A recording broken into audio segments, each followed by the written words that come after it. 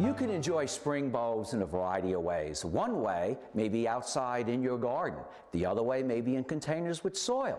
And the other way could be tulips, bulbs, maybe even amaryllis can be grown in water in vases. I've got a sample of one right here. Beautiful tulip. You're going to learn a little bit about behind how this is done. This is also something that you'd be able to do indoors. Amaryllis, of course, are going to be a little easier than tulips, but if you look at the color behind me, it's a way you can enjoy color indoors when you might not have any.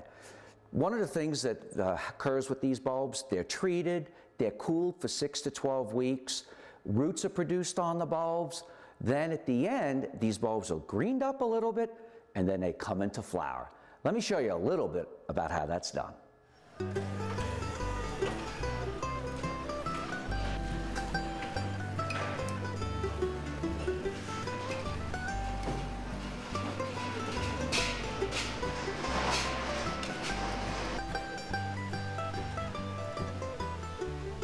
I'm standing in the midst of 100,000 tulips or more. We're here in Stewart's Draft at a place called Bloomacre. And what they do is they take bulbs and they produce them in water so you can enjoy them indoors.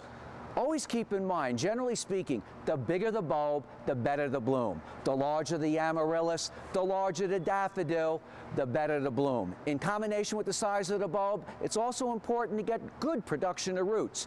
And here what happens is the tulips are put in a tray. From here, they're put in water in a cooler for a few weeks, and they produce these beautiful roots. And from here, the next stage is you put them in a greenhouse like this, and they green up. Makes them hardier.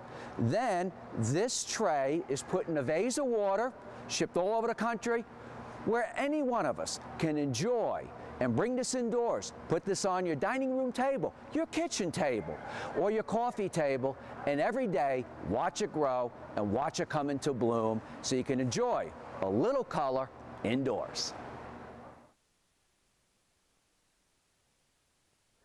With all the bulbs you can grow in water, certain types like amaryllis and daffodils can be put outside after they finish blooming or kept year to year to bloom again. Now, it's much more difficult with tulips, so keep that in mind. The great thing about this, you can put this right on your table. Some people get these as gifts. Put it on your dining room table, and then over the next 2 or 3 weeks, you'll see this come with more foliage, buds, and then flower. I'm Mark Viette. Join me next time in the garden. For more garden tips, go to inthegardenradio.com.